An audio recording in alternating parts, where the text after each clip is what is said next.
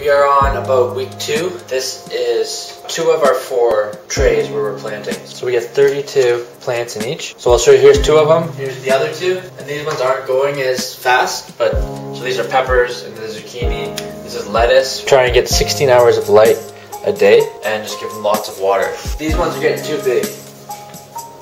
These are the cucumbers, and I believe these are peas. The biggest ones are beans, these are peas.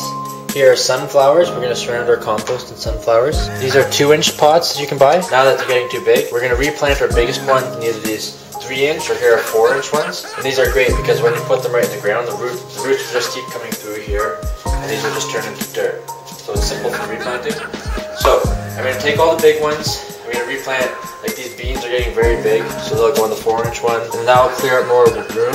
And then I want to get a bunch of other tomatoes going and some other vegetables that we hadn't started in these small ones. We're just going to continue that cycle of 2-inch to 3 or 4-inch, and then bigger if we have to until we move them outside. So that's about 10 days worth of growth from a seed to here. So I'm just going to fill this with soil and put it in there. And same thing with sunflowers. I'm just going to put them in a 3-inch pot. All of our taller plants will go on the bottom row, and we have one of the lightest height, and all of our shorter plants will go on the top row, and we can just kind of cycle them until they get too big for any of this, and we can put them outside. So I think that's it. It's our first time starting seed indoor, and we've learned tons, and it's really exciting. So hopefully we can help you with your garden, and we'd love comments and ideas for helping us with our garden.